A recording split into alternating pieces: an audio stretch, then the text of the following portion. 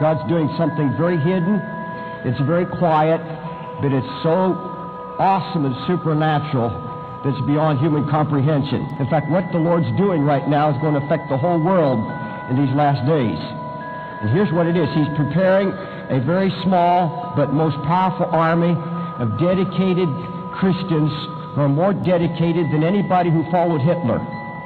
They were considered to be among the most loyal people on the face of the earth. But folks, this army that God is raising up is going to be the most dedicated army on the face of the earth. Never before anyone is pure, devoted, and fearless as this remnant that's coming forth. They're going to come forth and do exploits, and they're going to shake hell, literally.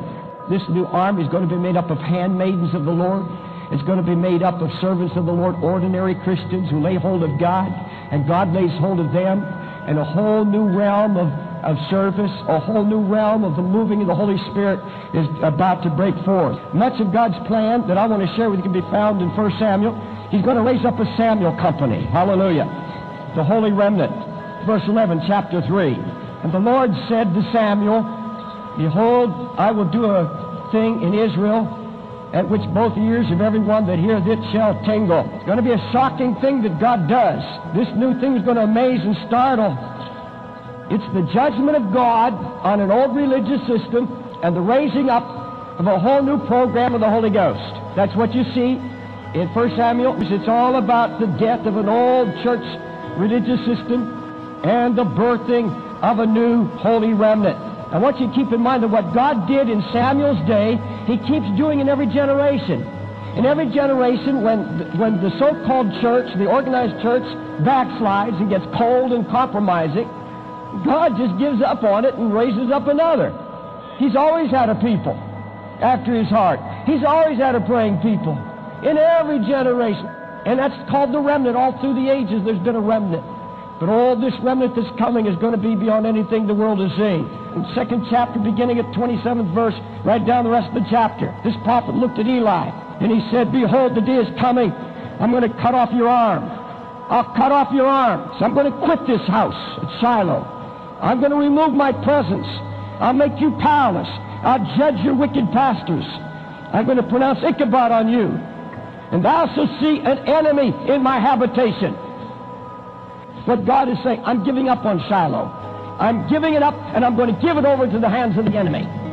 Folks, that's exactly what's happening in America and the world today.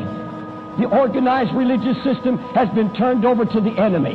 The enemy. There are going to be men standing in the pulpit that are going to give the people what they want. If you've got idolatry in your heart, you're going to wind up in a church with a preacher with idolatry in his heart.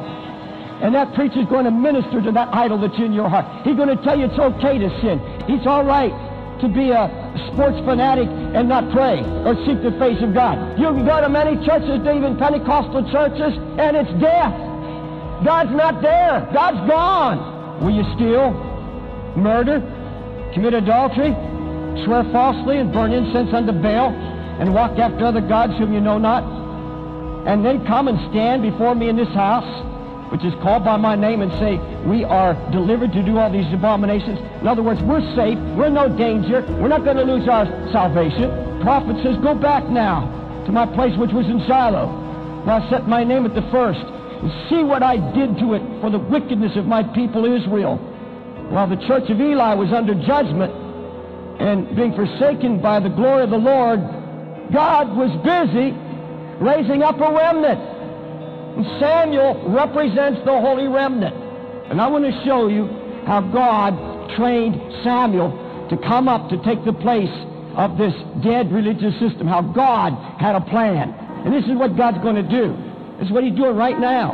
He's training many of you. I believe when I'm finished, you'll be able to know whether or not you're a part of this remnant that He's raising up to do His work in the last day. The remnant is always birthed in prayer and intercession, always. Hannah birthed Samuel through bitter tears and much prayer. Listen, please. If you're going to seek God with all your heart, with all your soul, and all your strength, and you're going to feel the pain and the grief of God for His church, you're going to suffer consequences. You're going to be misunderstood on all sides. You're going to have people accuse you of all kinds of things. Hannah prayed, if you give me a man-child, I'll give him unto the Lord all the days of his life.